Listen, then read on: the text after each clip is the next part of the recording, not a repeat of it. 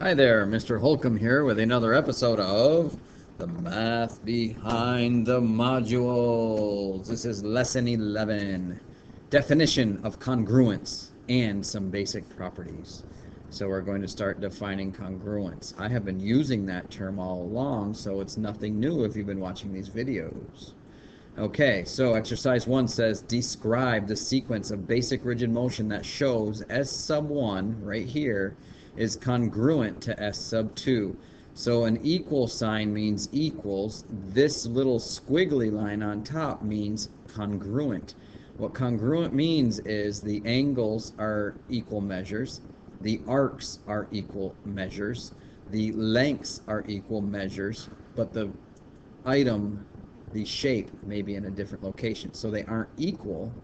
They are not equal. This thing is upside down. This thing is up here. They're not the same, so we can't say they're equal, so we say they are congruent. A says describe the sequence of basic rigid motions that show S1 congruent to S2. So I want to move this up here to see if S1 is congruent to S2. So the first thing I'm going to do is trace this. Okay, so I traced S1. It is now red. And just like the last lesson, we are going to do sequence of basic rigid motions. And the first thing I want to do is get a point that corresponds to the other shape over to it. So obviously, looking at these two shapes, these really pointy tips here are the congruent angles. So if I draw a line segment from there to there and put an arrow there, that will be my vector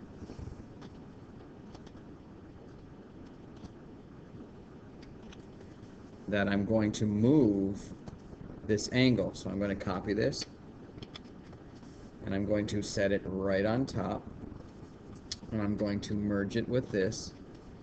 So the first thing I'm going to do is move the vector direction and distance so that my initial point's at my terminal, and now this point is right where it's supposed to be. So that was my first move. So then let me ungroup those now that I've used that vector. So now I have this shape and it's right here. Well, I need to get this over here, so that's going to be a rotation. So if I rotate this shape, now remember the rotation, a true rotation would be around this point, but I cannot animate that with this program. Then it would end up like this. Okay. All right, so now we're getting closer. Kind of looks like a crow with a beak. Okay, so now I need to reflect this across. So a reflection is going to be like this, but then I need to fix my rotation again. And there it is, a rotation landing the image right on top of the, or the pre-image right on top of the image. Okay, so it says describe the sequence. So the first thing we did, if this was vector A, B, then we did a translation, AB, followed by rotation, D degrees clockwise about point A. Now let's call it C. So I used A already. About point C. And I'm going to name this C right here. Okay, and then finally a reflection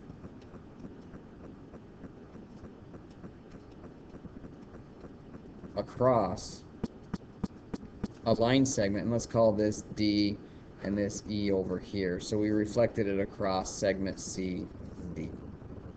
So we translated it, we rotated it, and we reflected it. Okay, number 2. Now it's saying how are we going to get S2 over to S3? Okay, so now I want to move S2 over to S3, so I need a vector. Okay, so I drew a vector. The distance these points are away, that's the vector. We're going to move it in that direction, that distance. I'm going to copy that so I can judge how far to move it. That's going to be my movement. Okay. Actually, I want to do something here before I do that. I'm going to copy this. So there's two of them, so one stays there. Okay, so now I'm going to move that along with this. Okay, so we're going to move this until my initial point ends up at my terminal point right here, and notice those points are right there. Okay, so I'm not going to move that one again. So there's my translation about, and let's call that A and this B. So this is a translation of vector A, B. Okay, so now this is here, and then I'm going to take that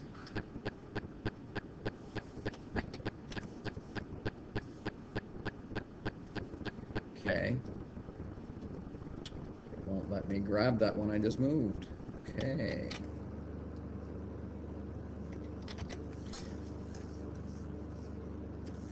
Okay, so now I'm going to rotate this one, and I want to rotate it around until it lands right here. I'm rotating it about that point, so I need to rotate it a little bit more. And now this is right there. So that was actually two moves, and we are done.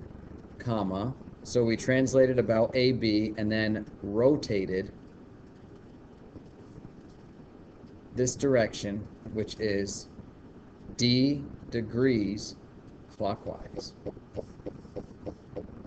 Okay, so there's B. C. Describe a sequence of basic rigid motion showing S1 going over to S3. Okay, so C says to describe a sequence of basic rigid motions that shows S sub 1 is congruent to S sub 3. So the first thing I'm going to do is draw a vector from this point here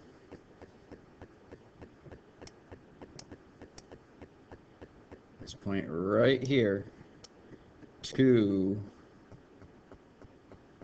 this point down here. Okay. All right, they're not going to, this snaps to 0 degrees, so I'm off a little bit here. It's not going to allow me to draw exactly, but it'll be close enough to explain this.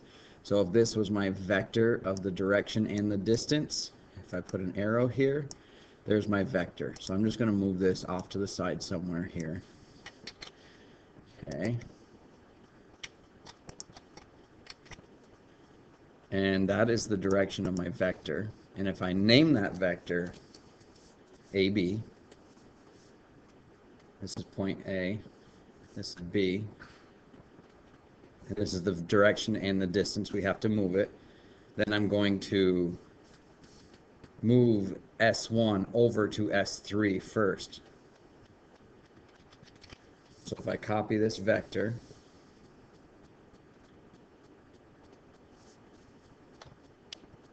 pair it up with this, and move A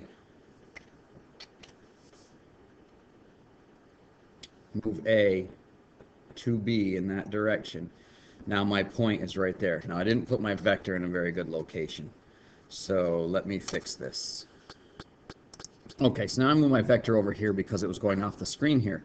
So if I move this shape S1 this direction until A becomes B, so my initial point of my vector moved to my terminal point of my vector. And again, like I said, I was off a little bit with my vector simply because it wouldn't let me draw a 1 degree diagonal slope there. So now that we're here, we've moved this direction. Now I can see that there is going to be a reflection, and if I drew a line right around here. Okay, so if I show this,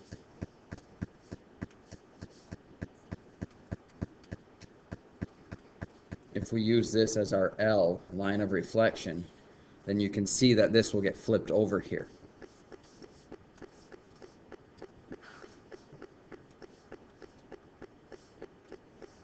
So if I flip that left, right, and then move it across to here, now I'm there. But the flip obviously will have landed right on. So this program will not allow me to reflect across a line.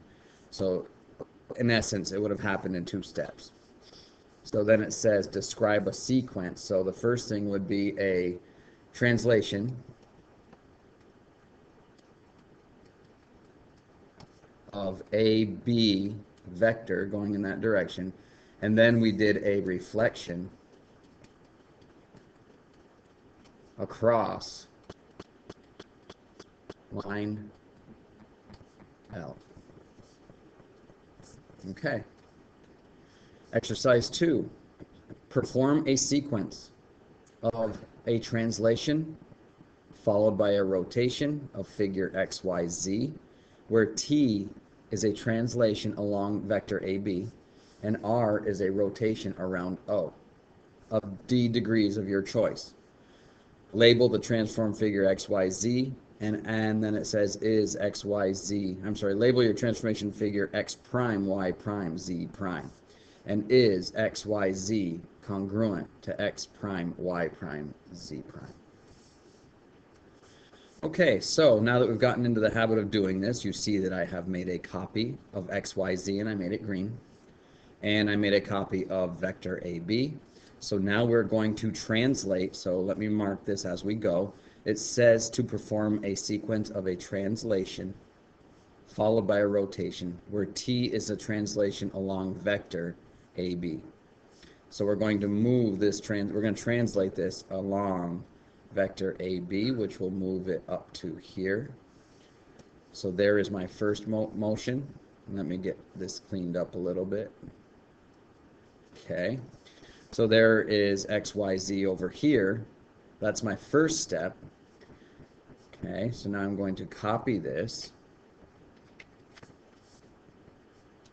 Okay, so now what I've done is I've made a copy of it in a lighter green, and you'll see that when I move this, I'm going to rotate it around center O of my choice. It doesn't say how many degrees, it just says to rotate.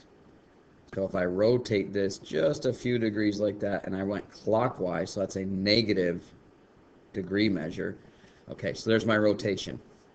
So I moved XYZ over to here. That was my first. So I'm just going to name these. If this was my first shape, then I'd call it S.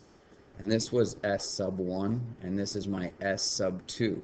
Now it said after we did the sequence of translation, so I just did this R rotation of D degrees around center O. So rotating around O moved it over here. So now this would be X prime. This is Y prime, and this is Z prime.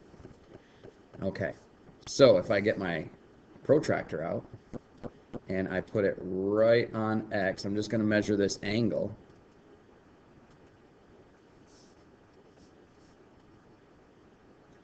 And I line that up. Then I see that, let's make that a little smaller. Okay. So I want to be right on that line X prime, Y prime.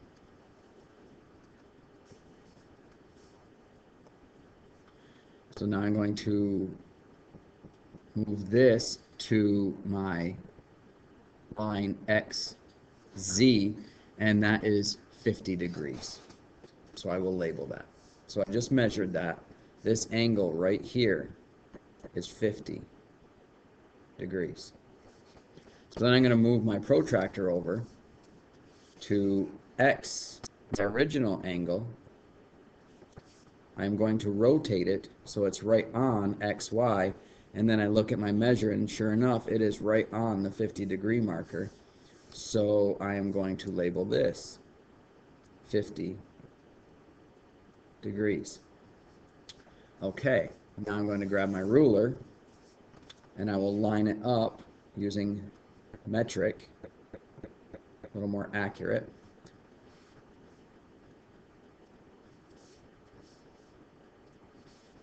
Rotate it around, and I'm measuring X, Y. So if I put this right on the dot, I'm at 32 millimeters. So XY is 32 millimeters. And then I want to see if X prime, Y prime is the same length. And if you look, sure enough, 32 millimeters. So 32 millimeters. Now that's the only thing I'm going to measure right now. Obviously, if this angle is going to be congruent to this angle, then the arc YZ prime is going to be the same as YZ. And the measure and the length will be the same. And then finally, XZ would have to be the same length as X prime Z prime. Okay, so the question is, are they congruent? And the answer is yes, because the angle measures were preserved and the side lengths were preserved as well, as well as the arc length and measure. Okay, that is the end of lesson 11. Review this summary and go do your problem set.